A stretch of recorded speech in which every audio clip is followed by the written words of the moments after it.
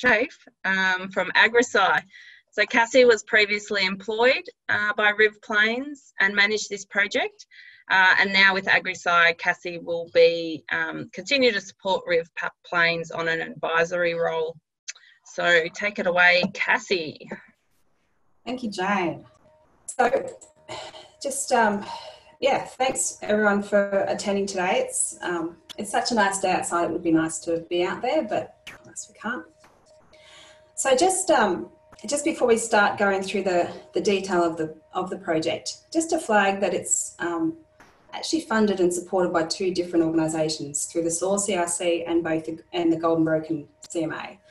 So in some ways, this is quite unique in that this trial was initiated by the Soil CRC as part of their research program into plant-soil interactions, but Riv Plains decided to participate in this research as it also aligned well with local grower interest in alternative rotations and understanding the relative value of plant diversity. So Riv Plains also had a key role in choosing the rotations and treatments of interest, so it wasn't like we were just told what trials and treatments to run.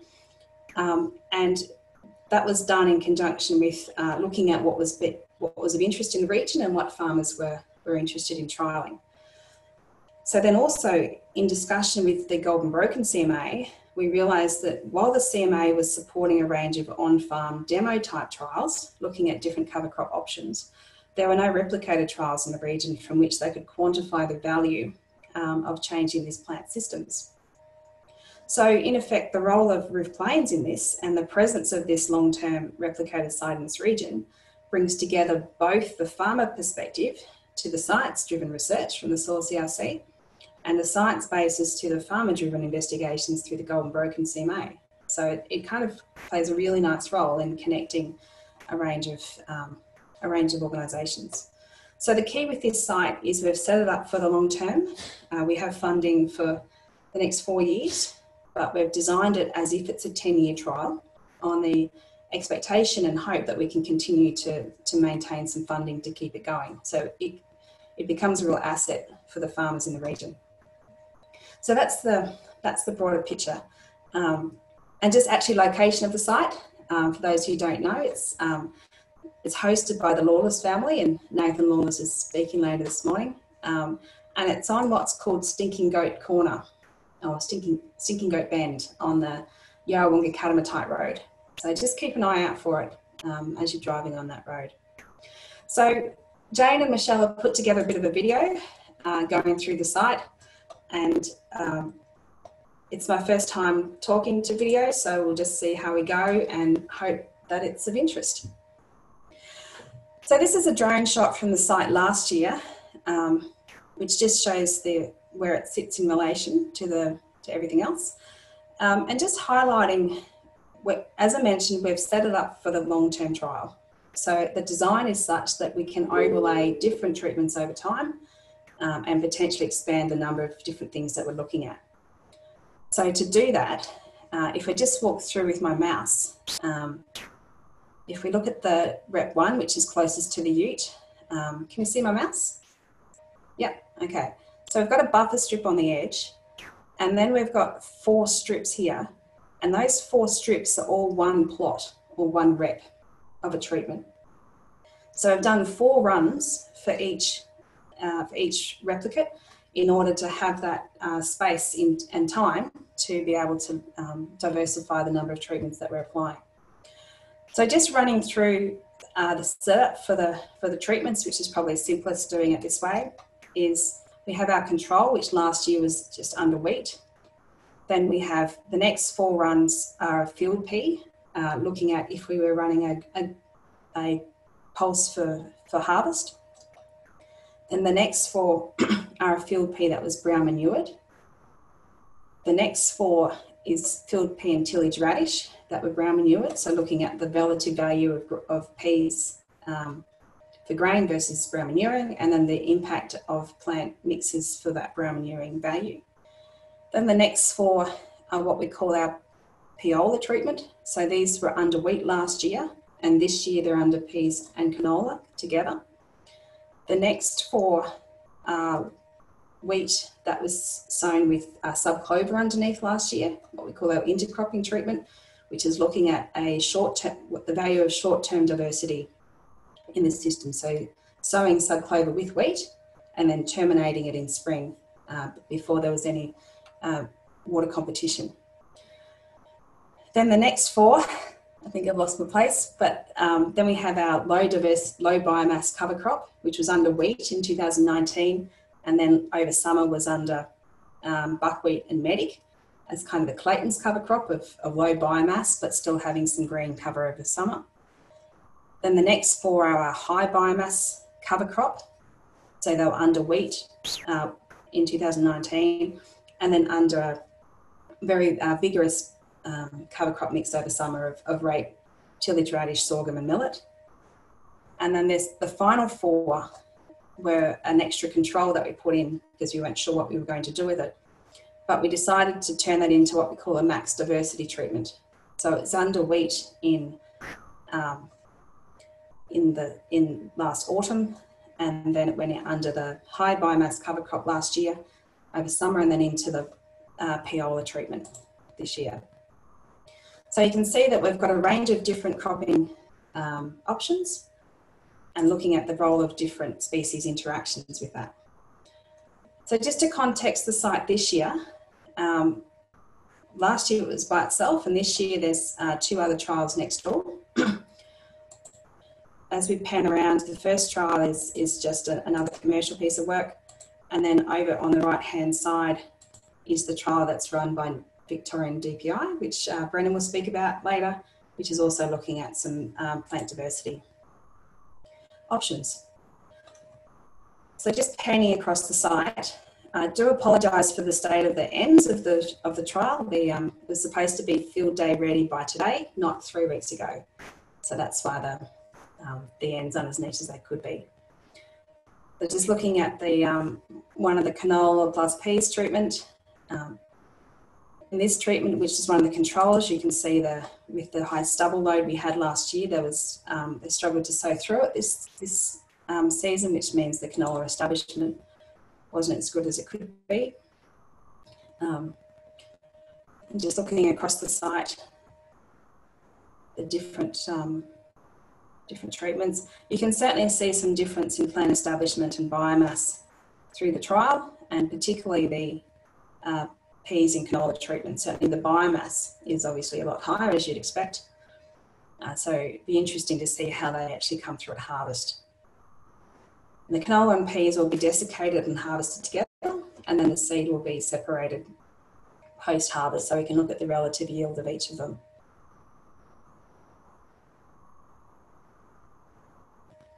Again, seeing this was one of the cover crop treatments over summer, and you can see that there's quite a bit of trash left after the crop was terminated in March, and then it was sown in May. So not a lot of time for that residue to break down.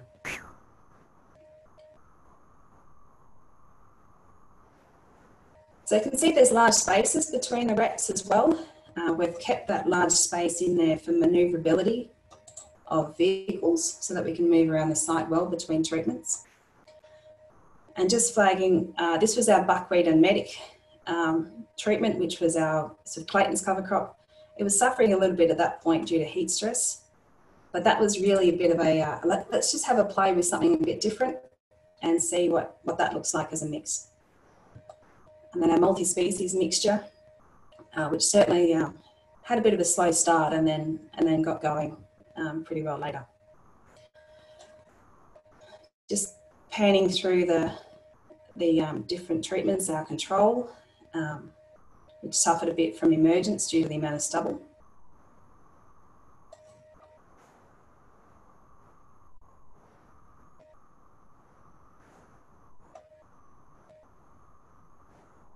And then our poles from last year into our canola this year. This certainly did very well. You can see the next to the control there on the right hand side, the pulse treatment looks a lot better. But as you'd expect, there was no stubble issues to deal with because of the good breakdown of the pulse stubble, and certainly the amount of moisture and nitrogen wasn't limiting. So certainly you can see the lack of trash in those treatments. which is due to the ease with which the pulses are broken down after harvesting or brown manuring because of the high nitrogen content in the plant. So that's one of the tillage radish tubers. We saw a lot of those through the trial, and certainly demonstrates the value of them as a soil buster in terms of the volume of soil that they can displace and what that means in terms of potentially opening up biopores.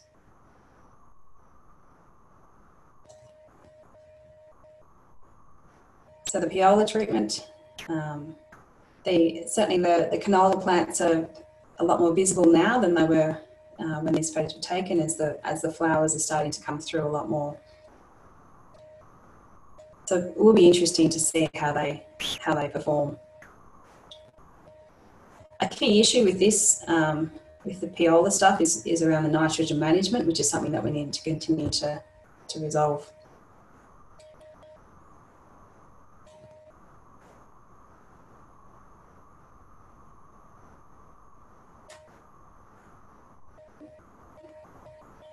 So then our canola onto our low biomass cover crop.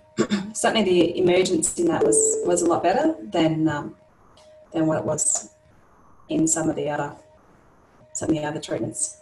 And then with our high biomass sorghum, millet, rape and radish treatments, the amount of trash and residue left in that system was quite significant, which had a big impact on the establishment of the canola. And our final max diversity treatment, which is just basically putting everything in together and seeing if the theory around increased diversity does hold over time.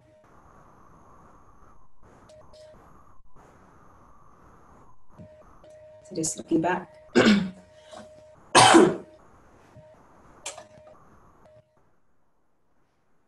Nice artistic shot by Jane. Yeah, that was just an overview of the site. And I think we're about there. So it's obviously dried out a lot since these photos were taken. Yeah, so that's what the site looks like. So I'll just hand back on to Jane. Okay, great. Thanks, Cassie. Does anyone have any questions about the general site? No, good. All right. So now I'll hand over to Professor Terry Rose from Southern Cross Uni, who's the CRC project leader. So Terry will go through some results from last year and what we are starting to see this year. Thanks, Jane. Just can I have a quick check? Can you hear me and can you see my screen? Yep. Excellent. All right, thanks very much. Welcome, everyone.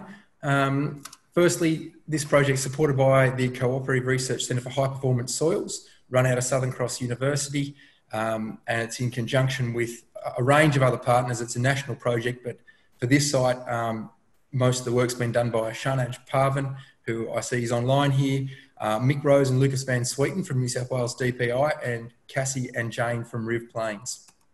So, as Cassie said, there's quite a number of treatments in there, and we're sort of looking at a range of options to increase diversity.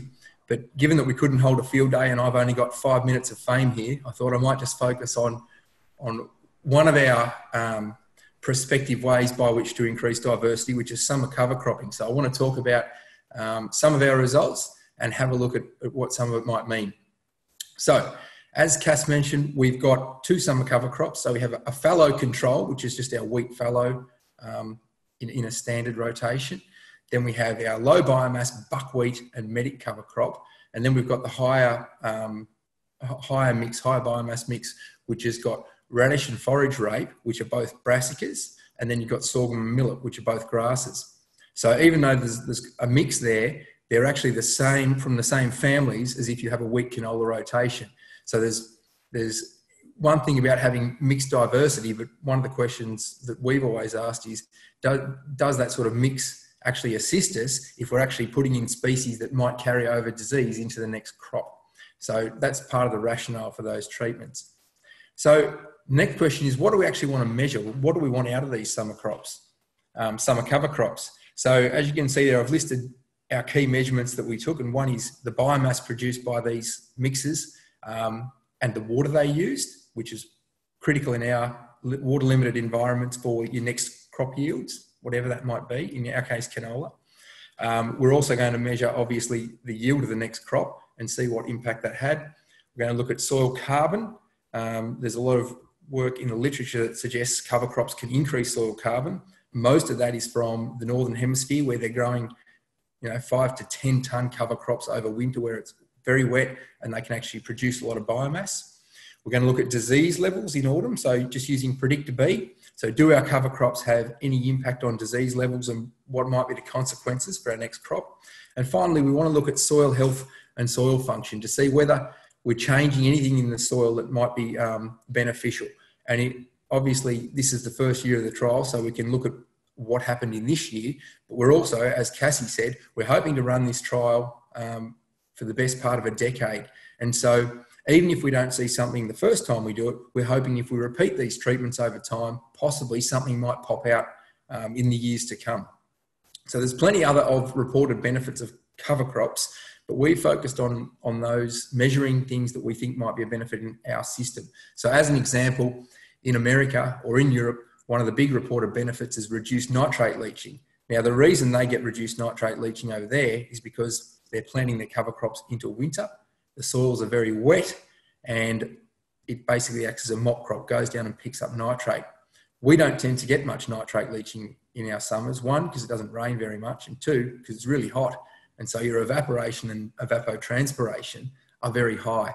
So we thought, okay, well, given the cost of measuring that, and given that it's unlikely to be a benefit in our environment, we'll focus on things that we think help in our environment. So what were the key events? So we harvested last year's wheat in December. We sowed the cover crops in January on the 13th. And as you can see from the rainfall graph there, the main reason it was planted then, and this is always going to be the case with summer cover crops, is it's going to be tricky to know when to plant. Do you sow dry, hope for rain? Do you wait for rain and try and get it in?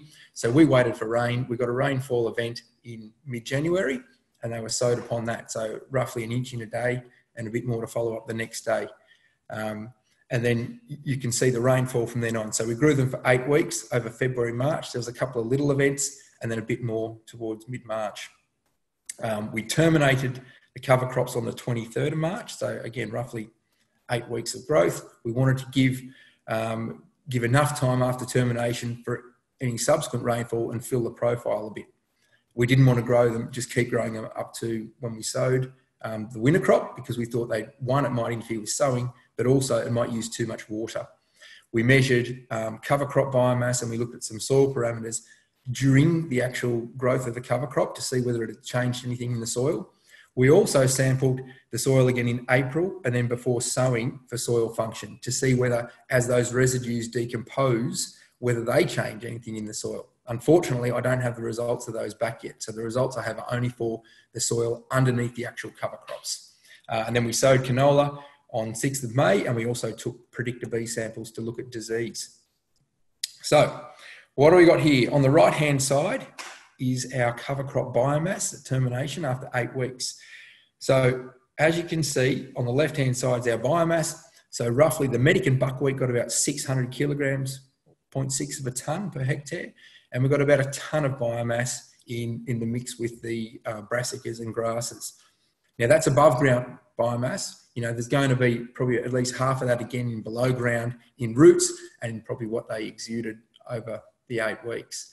But again, you can see compared to some of the results you see from Europe and America, where they're talking 5 or 10 tonnes cover crops, we're unlikely to get that here. We just don't get the rainfall and it's too hot. We then asked, what did that biomass do to our soil profile in terms of water use? So on the left-hand side, the top graph is the actual water use, so the millimetres of water at sowing. So we went and cored down at sowing to see what was left. Now the red bar is the low biomass cover crop, so that's your Medican buckwheat, and we got a 6% reduction in total soil water. And then where we had the high biomass, we got a 13% reduction in total soil water. So yeah, they grow biomass, but they are using some water. Down below is a graph of the moisture down the profile, so we can see where it was taken. And as you can see, if you go on the left-hand side of that, you can see 60 centimetre depth, and you go in from there. That's where the big differences were. And so the blue bar is the fallow, or the blue line, and you can see it's further to the right. So it's around 0.35% moisture. And then the red line at 60 centimetres has less moisture. And then the green line, which is our sorghum, millet, radish and forage rape, it's used more water at depth. And so there's a bit of a shame of that is quite often it's that water at depth that's actually protected from evaporating, and it might contribute to our grain yields in the next season. There's one other thing I wanted to point out on that graph, and that is that if we get rainfall to overcome that, so it's one thing to dry the profile out a little bit, but the consequence of that probably depends on what rainfall we have this year. So if we get a drier year, maybe that little bit of moisture use at depth makes a difference. If we get a really wet year, which we have, maybe we get away with it and it has no effect. The other thing I'll point out is that the water use here basically reflects the biomass produced. So Sharnaj, the postdoc on the project who's listening in here, she ran a trial at Wagga Wagga and actually looked at the rooting depth of a lot of these cover crops that we use, and they all push roots down to beyond 60 centimetres. So they're all going to go deep. And so the amount of water they actually suck out just tends to depend on their biomass. Okay, we had a look at some soil health indicators. Now I'm going to give a bit of an explanation of some of these. As I mentioned earlier, these are from underneath the cover crops compared to the fallow. We haven't actually looked at what happened as those cover crops decomposed. So the left-hand graph is, it shows some soil enzyme work that we did, which is some of the measurements you can use to measure soil health. What these enzymes measure, and for example, there's one in the middle there on the left-hand graph called GLC, that stands for glucose. What it is if you feed the soil glucose, we measure the enzyme activity that basically says, righto soil, how quickly can you break this down? So what's your ability to break down and turn over carbon? And so that's a pretty easy carbon source. You can also feed it some tougher carbon sources to break down. The one on the far left, NAG, is a nitrogen source. It's an amino acid with some nitrogen in it. And it says, so once again, righto soil, here's a nitrogen organic compound. What's your capacity to break that down? And so rather than actually measuring what bugs are present in the soil, you can get it sequenced and have a look at which families are there, which species. But a lot of those families do the same job, which might be to break down nitrogen compounds. So what we look at instead is if we give the soil a particular substrate, whether it be a phosphate source, a carbon source, what can you do? How quick can you break that down? Now, the three different colours are the fallow and the two different cover crops. And as you can see, we actually had very little difference in any of those measurements of soil health in terms of enzymes. So what that means is while the cover crops were actually growing, which was when we took these measurements, there's no real difference in that soil's performance in turning over nutrients. On the right, we've got some other measurements. We looked at total carbon and nitrogen in the soil and what I've called proteins in the soil. But this measure of extractable protein, it tries to extract what they call glomalins, which are the sort of fungal derived proteins that hold soil together in aggregates. And it also sort of extracts humic compounds. So these are the sort of good compounds that you want in your soil. So we wanted to check whether any of our cover crops are affecting that. And as you can see, once again, all the bars are pretty similar. So we didn't have any effect on those parameters in the cover crop stage. The question will be, and like I said, we've got the samples, we just haven't processed them yet. What happens as those cover crops start to decompose in autumn and then just prior to sowing? Have we actually instigated some changes then that might then have an impact on our crop growth? And I'll have to get back to you with that next year's field day, be it virtual or not. So in conclusion, we can grow summer cover crops. You can get them in on rainfall, possibly you could sow them dry. We're never going to get huge biomasses, or it's unlikely unless we get a really wet summer. So we sort of got, I've made a mistake there. I said 600 to 100 kilograms. That should be 600 to 1,000 kilograms. So you can get up to a ton of above ground biomass, but it does deplete soil water. The impact of that soil water depletion is going to depend on what happens at the start of the season and throughout. Now, given we've had a wet year, I guess my prediction so far would be we may not see a difference in yields, but who knows? We had no effect on any of the predictor B tests at sowing, and so far we haven't seen any effect on any of our soil health parameters. But like I said, that was during the cover crop phase.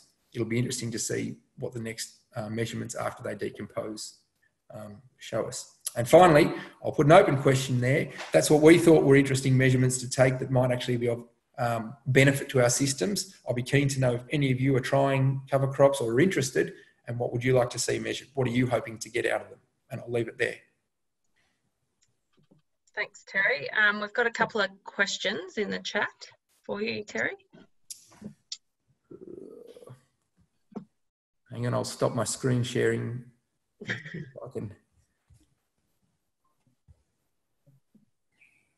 can't actually see. So how do you do a glucose test in the soil? Yep, so it doesn't actually test glucose. We actually add glucose to the soil and you measure the activity of enzymes in the soil. So you're basically trying to find out how quickly they can break it down. The technicalities of it, I wish we had some of the guys from DPI who are here, on our project who actually run it. It's quite a tricky little thing, and you need some implements that can actually measure fluorescence. So that's how you put it on a plate reader and actually look at fluorescence from some of the compounds they put in, which reflects how quickly these bugs are turning over the glucose.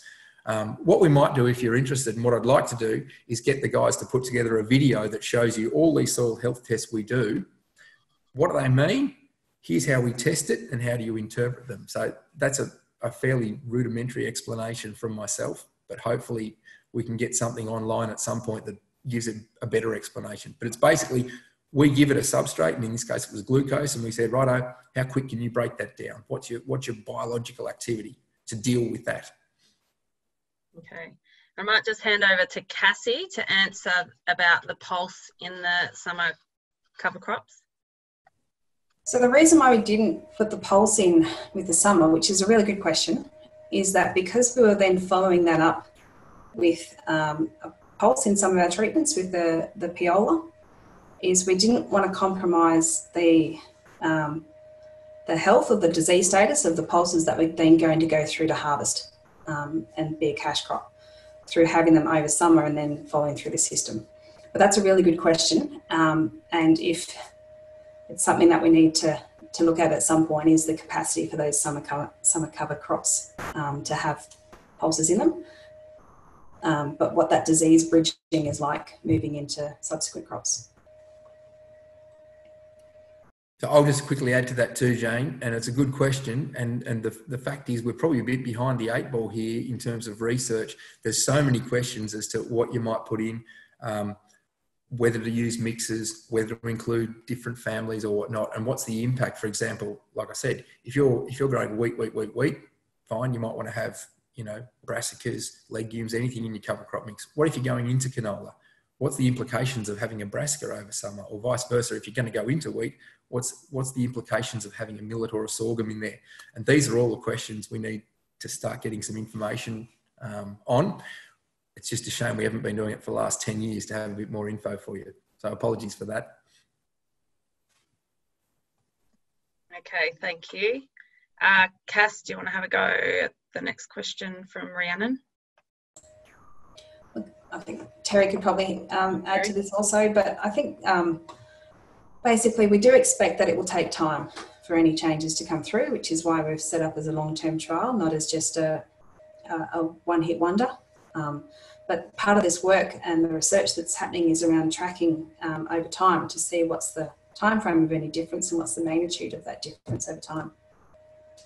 So that's a very good question. And there's the short-term time factor, and then there's the long-term time factor. So in the short term, as you say, that's why we sampled under the cover crop, and then we sampled a few weeks later and a few weeks later and a few weeks later. And that's the data I haven't got processed yet, because in the short term, you're exactly right. You're going to have what's under it, then the cover crops are going to decompose. Well, if you get a bit of rainfall and it's warm enough, they'll decompose. So you're going to get a big flurry of activity in the soil.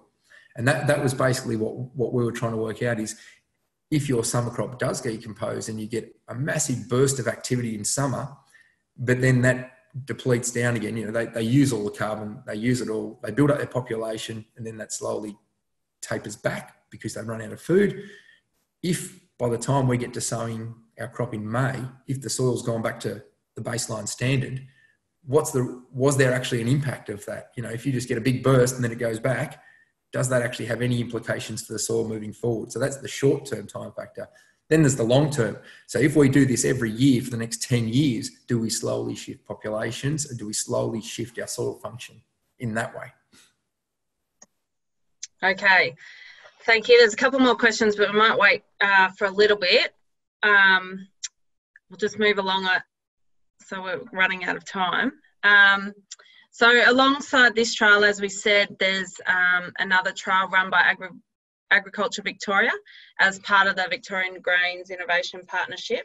So I'll hand over to Brendan Christy from Agriculture Victoria to give a quick overview of this project. Okay, I assume you can hear me okay, and that's fine. So thank you very much for giving, I've been given 3 minutes of fame, Terry, not 5, and I'll endeavour to speak to time. And it's intercropping to exploit rainfall for profit at Burrow Mine. It's actually a site that is actually mirrored right across the state. So I've got a whole lot of colleagues here at Horsham and Hamilton and even in Melbourne, because we're actually mirroring this right across the state. So you can see my work colleagues and things like that, and moving right along.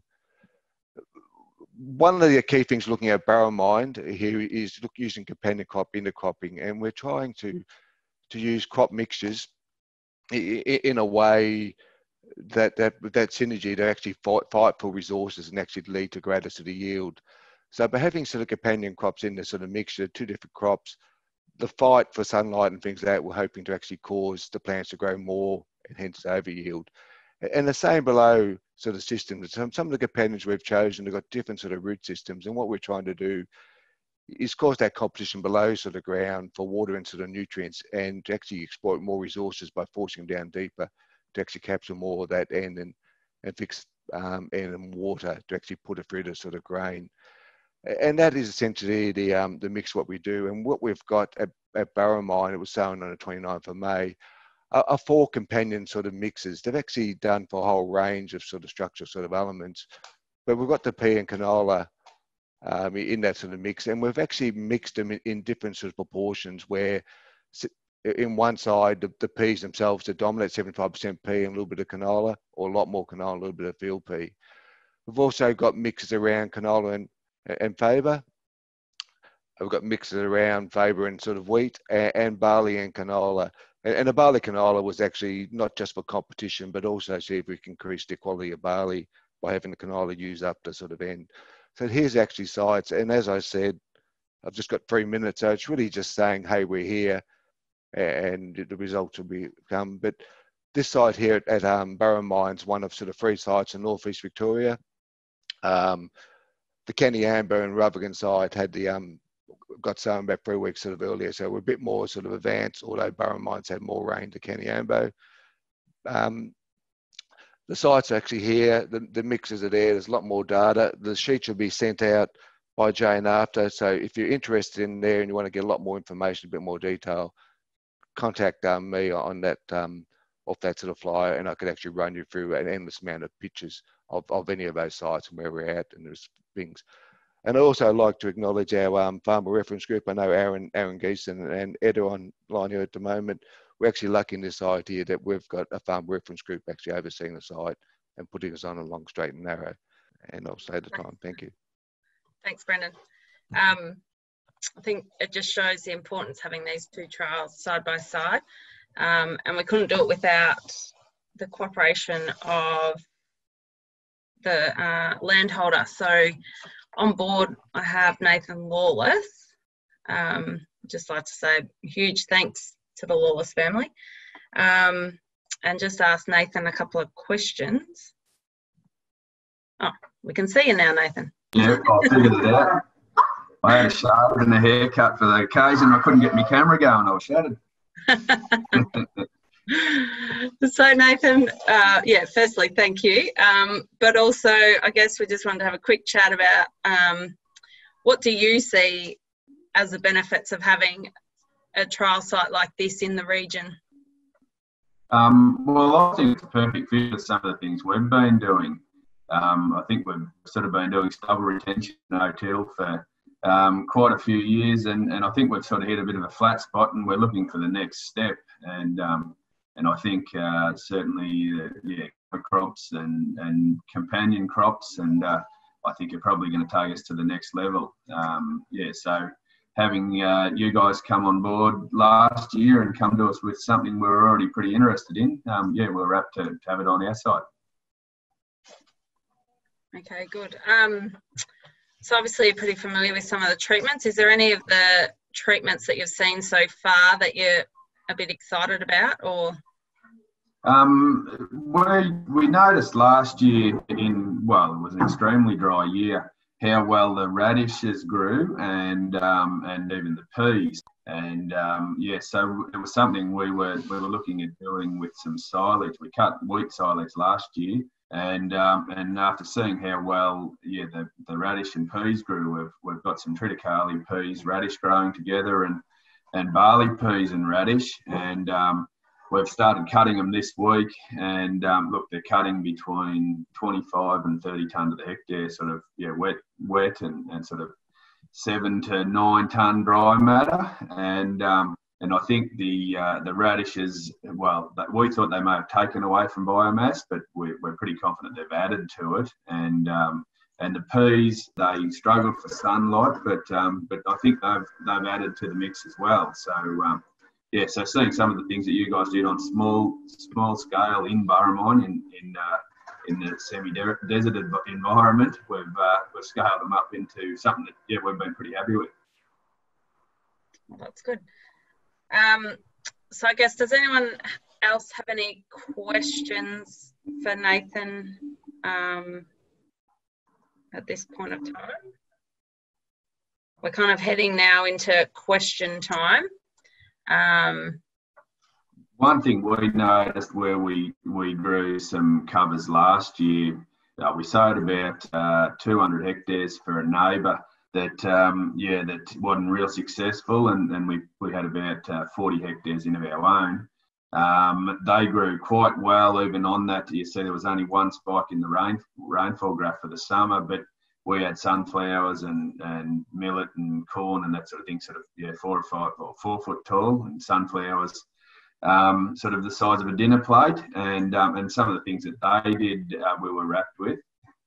We've noticed this year that the wheat on some of those areas, the biomass is a little bit less, even though we've probably had a perfect winter, and we're just hoping that we can sort of learn something from it. I think the plan was to go a short season barley after the cover crop, but with having a bit more moisture and the barley job falling away, we switched over to wheat.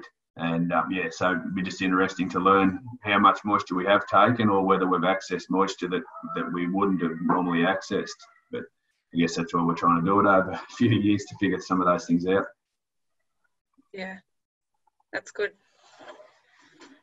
So I might hand over to Terry to answer the question from Josh regarding the sowing within 7 days of harvest, like in a US model. Yeah, I mean, I guess it's possible. It probably just comes down to whether or not it actually germinates. It just comes down to moisture. If we've got, I presume that's what you're talking about, sowing the cover crop after harvesting your main crop. Is that as opposed to terminating your cover crop and immediately sowing your cash crop? Can I just get some clarification, Josh? Yeah, so a lot of the stuff that you see, I mean, they've got air seeders rolling basically almost in the paddock while the headers harvesting wheat. Yeah, right. So putting your cover crop in immediately after harvest. Yep. Yeah. Yep. So again, it all comes down to moisture. So I've heard of people, I've seen on Twitter, people doing it, and then it just depends on when it rains as to whether when they emerge, and then you can get the odd little bit of rain that tickles them up, but not enough, so it sort of partially germinates them, and you lose half of them. Whereas because they're going into their winter, it's usually pretty wet, or it's going to get wet, and so the whole moisture thing just isn't such a problem for them. Yeah. And I suppose in some respects too, a lot of their reason for doing it is actually hold snow on the paddock to sort of increase their moisture. To retain. Yep. Yeah. And I guess here's a question for us then, for you guys, because we debated this as, okay, when should we be trying to put this out? Now, as a grower, is it something you would consider while trying to get your harvest off and sort of coming into the holiday season to want to get back out there and do it? Or would you prefer to say, okay, well, let's just focus on that, have a gap or have a bit of buffer and then sow later? Or is not really a consideration? I don't know. A year like this year, we could still be harvesting in January. Yeah. If we get a favourable spring. I suppose last year I could have been sowing mid-December. Yeah. I suppose it's a year-by-year thing. And I suppose it depends on what's going to work operationally and what's going to give the results at the end of the day. Because, I mean, we wonder that if we did get, rain pretty soon after harvest, we debated about, okay, would we go in and sow it? Is that something that you guys would likely do? Or is it something where you'd say, all right, I've just managed to get harvest, give me a few weeks off, take Christmas off and look at it again in January? So we basically don't, what we want to do is stuff that's of use rather than us going and doing it and having you guys say, well, we wouldn't do that. So the more info, the more feedback you can give us as to what you may and may not do, the realistic we can. Mind you, there's plenty of families too that probably spend a fair bit of January when they can at the beach. Yeah, and that was basically a consideration. We thought, if that is, if there's a lot of families who are like, well, we don't really feel like going and doing a heap more work after harvest, we want to get away. Well, we thought, all right, well, let's look at what would happen if that was the scenario when you might get back on later in January. What happens then? Yeah. But I guess it wouldn't hurt us to look at both, and then you can make it. Yeah. Yeah, just out of interest. I know some of the information was they seem to think within 7 days is when they were getting their best germination. Now, what the reason was for that, I don't know, and no one said it specifically because of X, Y, Z. But that's just moisture and heat. So a lot of it too is, remember, they're going into very cold. So the earlier they can get theirs in, they've still got some heat left to get stuff up and going. Yeah. Because I know some of them are even looking, so when they grow corn, a lot of them are looking at actually sowing into the corn so that it's already up and just underneath the corn, ready to roll. As soon as the corn's off, they don't have to sow it. It's actually underneath it already, and boom, up she comes. And it just comes back to that getting a few days or weeks of when it's actually above zero to actually get some growth.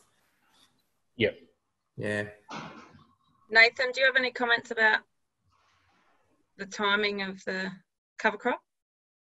We're looking at, we've got the silage off now. We're halfway through it. We're thinking that as soon as we can get a good kill of some of the ryegrass and maybe a double knock, we'll start sowing. And we're thinking, we'd like to have it in by the end of this month. And then I'm planning on sort of terminating in January sort of thing, give us a bit of chance to build up a bit of moisture, but we've put a bit of ground cover back on the paddock. So and I'm just making it up as I go. That's farming, isn't it? I guess so, yeah. Okay, good.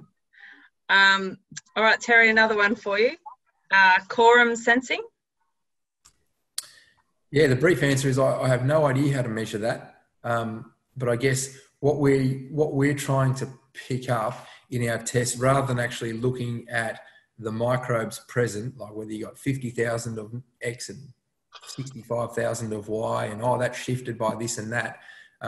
Those populations shift very easily. They'll shift with no matter what activity you do. If it rains, they'll shift. They're very dynamic microbial populations, and they'll mold with whatever you do. So I guess what we're trying to pick up is, okay, let's say some do go down by 10 million of them dropped off and another 5 million of them came up. What does it actually do in terms of your soil's function, in terms of its performance? What are the jobs that your soil needs to do? It needs to be able to turn over nutrients. You want it to hold together aggregates and all these sorts of functions that we want out of our soil. So that's why we've chosen to actually focus on those rather than trying to measure specifics of which microbes might be present and what's doing what. But as for actually measuring quorum sensing, no, I haven't given it that much thought. Sorry. Okay, no worries. All right, well, might go to some final questions because we've pretty much run over our half hour as we knew we would. But there doesn't seem to, if anyone else has got a question, unmute now, and otherwise, might just say thank you to everyone for being present this morning, and we really appreciate all the questioning. Thank you, Terry, Cassie and Nathan for your presentations, and I hope everyone got a bit of an idea about what's at the site, what we're trying to achieve, and what not only our site but the Agriculture Victoria site as well. As I said, this will be available online for anyone that has missed it. And with a bit of luck, next year we might be able to have a field day in person at the site. So thanks again, everyone, and enjoy the rest of your day, and good luck for those with harvest. And we'll see you later. Thanks, Jane.